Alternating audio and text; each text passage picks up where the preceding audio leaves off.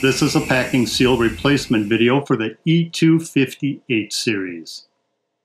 The tools you will need for this repair include an impact wrench, a 6mm hex, 2 pry bars, a torque wrench, a soft rubber mallet, a hook tool, a round head tool, a ratchet, an 8mm socket, silicone lubricant, 2 M8 by 1.25mm positioning pins, a slide hammer part number F26019-400, a 15mm collet part number 264-07400, a 15mm high pressure seal insertion tool part number 660264, a low pressure seal insertion tool part number 660265, and a seal pusher tool part number 660263.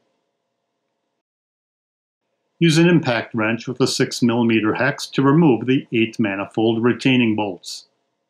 Use a soft rubber mallet to separate the manifold from the crankcase. Use 2 pry bars to further separate the manifold from the crankcase. Pull the manifold off the crankcase.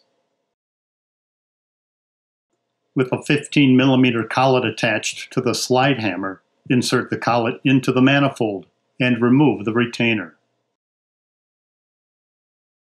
Separate the spacer washer from the retainer. Use a round head tool to remove the low pressure seal from the retainer. Also remove the O-ring from the retainer. Use the hook tool to carefully remove the high pressure seal and the high pressure head ring.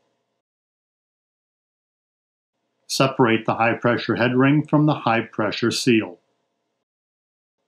Inspect all components and replace as necessary.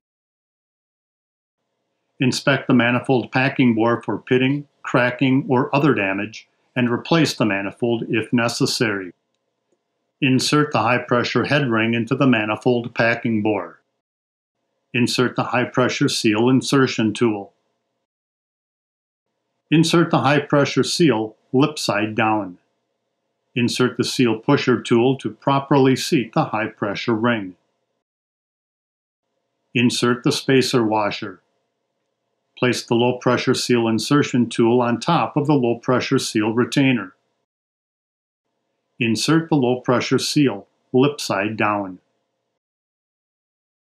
Use the pusher tool to properly seat the low pressure seal.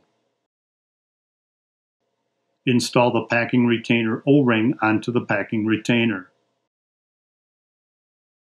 Insert the packing retainer seal side up into the manifold packing bore. Use an 8mm socket to remove the plunger bolt. Remove the plunger. Inspect the components. Look closely at the plunger for pitting, cracking, or other damage, and replace if necessary. Always replace the plunger bolt seal ring. Insert the plunger back onto the guide. Place the new seal ring onto the plunger bolt. Thread the plunger bolt. Use a torque wrench with an 8mm socket and tighten to the specifications. Install the low pressure seal retaining washer over the plunger bolt. Thread the 2 positioning pins into the top 2 outer threads. Apply silicone lubricant onto the surface of the low pressure seal in the manifold packing bore. Install the manifold until it is fully seated back onto the crankcase. Thread 6 of the manifold retaining bolts into the open threads. Use a 6mm hex to tighten each of the bolts in the proper order as shown in the diagram. Remove the 2 support pins. Thread the last 2 manifold retaining bolts.